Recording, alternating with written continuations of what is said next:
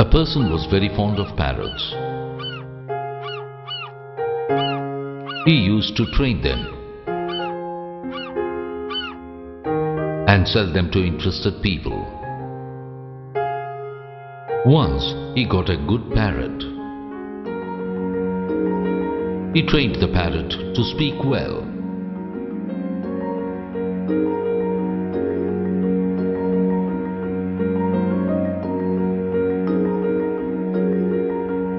And presented it to the emperor. Akbar liked the parrot because it replied clearly to his questions. The king made special arrangements for the parrot's safety, security and care. Birbal, this is a lovely parrot. I have never seen one like this. See how its feathers sparkle.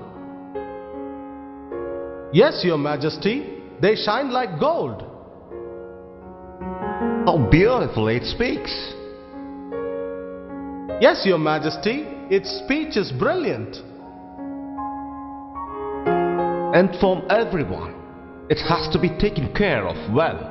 The best of foods should be given to it. If by chance something happens to the parrot, the person who informs me about it will be hanged to death first.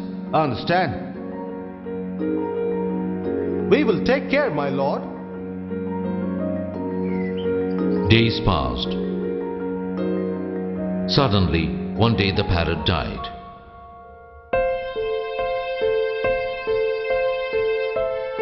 The guard came running to Birbal.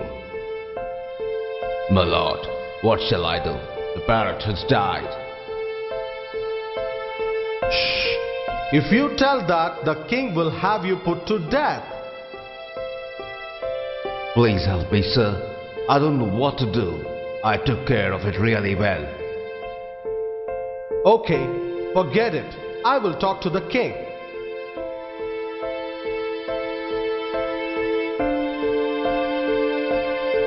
Birbal went to Akbar.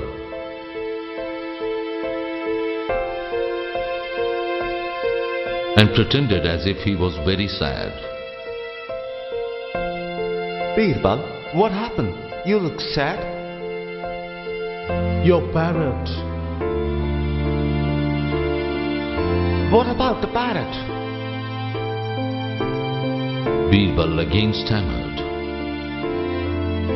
Your parrot, Your Majesty. Birbal, what happened to my parrot? Your parrot. I'm asking you, what happened to my parrot? On the name of Allah, tell me the truth. Your Majesty, your parrot neither eats anything, nor drinks water, nor speaks, nor moves his feathers, nor opens his eyes.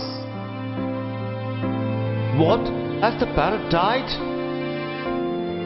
Your Majesty, I did not say it. You said it.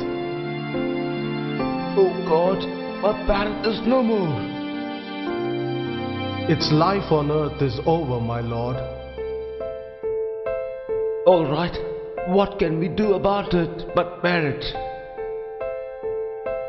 The king remained calm. After some time, he forgot about it.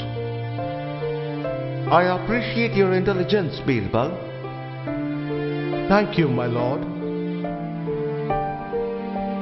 Akbar appreciated Birbal's common sense and uncommon intelligence. Jijabai blessed his efforts. Congratulations, Shiva.